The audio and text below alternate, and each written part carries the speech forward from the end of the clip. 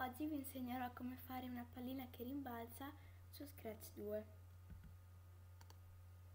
Per prima cosa entriamo nel programma e poi selezioniamo la lingua italiana. Possiamo mettere uno sfondo a piacimento, in questo caso io lo metterò di un solo colore, ad esempio il verde acqua. Poi cancelliamo questo sprite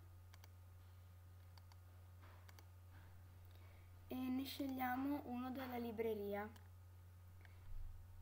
in questo caso una pallina.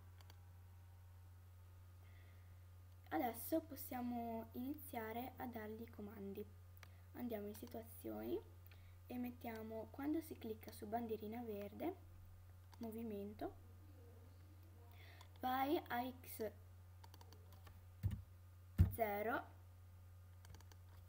e y0.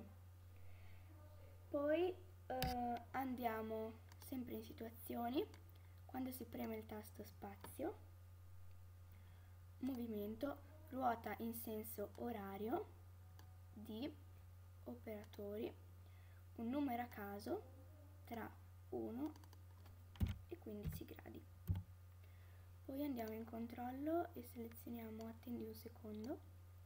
Poi torniamo in movimento e mettiamo ruota, in questa volta in senso antiorario, di numero a caso tra 1 e 15 gradi.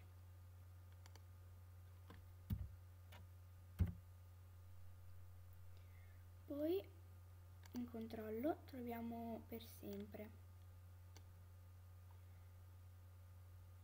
e in movimento rimbalza quando tocchi il bordo. Infine selezioniamo fai 10 passi, che cambieremo con fai numero a caso tra 1 e 15 passi.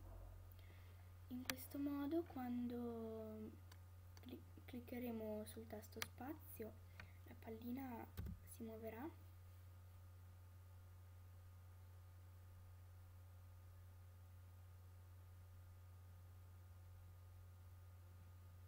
e quando clicchiamo sulla bandierina verde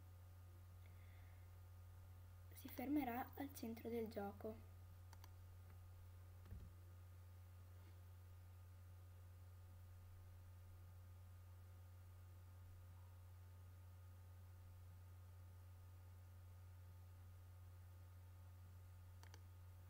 Spero che questo video vi sia piaciuto. Ciao!